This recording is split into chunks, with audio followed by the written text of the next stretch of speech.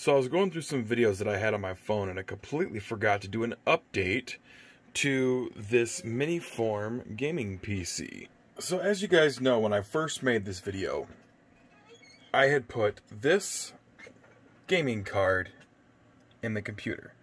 This is the AMD HD 8450.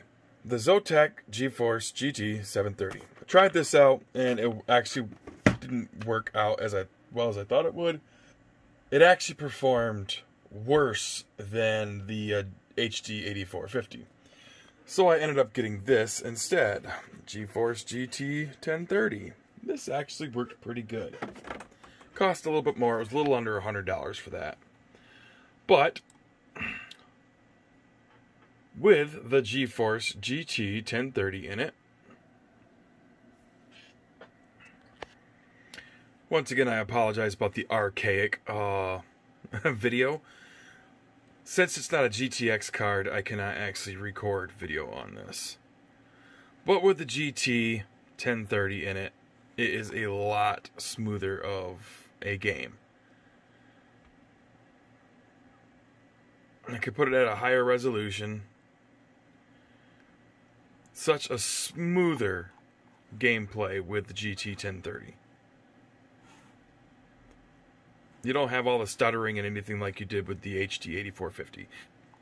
Now, Jurassic World actually uses a lot more graphic power than some of the other games, but this game actually plays pretty good.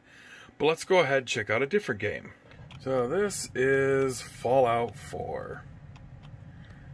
And as you can see, it's kind of hard to do this since I'm doing it with one hand. It works really good. Fallout 4 performs very, very good on this setup.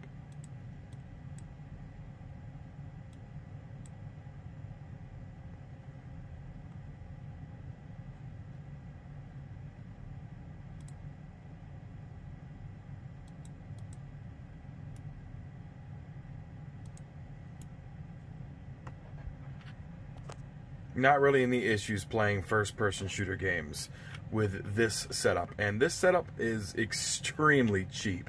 I mean, this is like maybe a 280, I think it was, $280 to $300 setup for PC gaming. So, for it to be playing this well on the price tag that I actually put into building this computer, this is really actually not that bad. I really like it. And this right here is Skyrim playing on this PC at a really decent frame rate. It's holding a steady 60 frames per second playing Skyrim easily. So this computer setup, if you want to just get into PC gaming and you want to see what it's all about, this PC setup is definitely an ideal way to get into PC gaming if you don't want to be spending a lot of money just to see what the hype is all about. And this, once again, was a HP Pavillion SlimLine.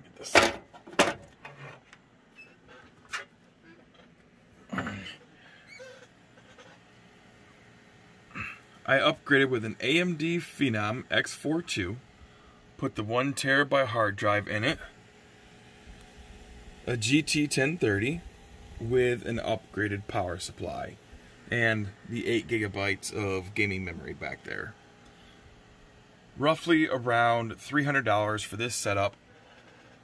Not a bad price tag to just start getting into PC gaming.